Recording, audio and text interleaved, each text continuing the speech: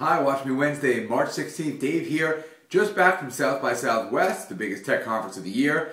It's all still a little bit of a haze for those of you that have been to South by Southwest. You know what I'm talking about. But I want to chat with you about the biggest takeaway I had from this panels and speakers at South by Southwest this year, and that was Seth Priebatsch's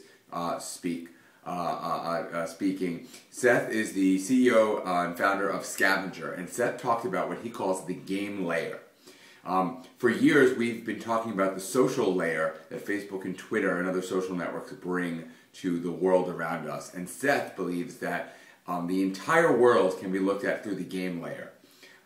Seth talked about how school, global warming, and location-based marketing could all be solved if we all thought about those problems more like games to solve. And he actually proved how much work can be done through games with an activity we did live. I'm not going to try to copy what he talked about because he is quite brilliant about this subject, much more brilliant than I. But I urge you to check out Seth Priebatsch, SVNGR. Google it. I'm going to share some links in the blog post with you about it. Find out about the game layer. Can the entire world be looked at through the lens of games and gaming? What do you think? I love the concept. Let me know in the comments and have a likable day.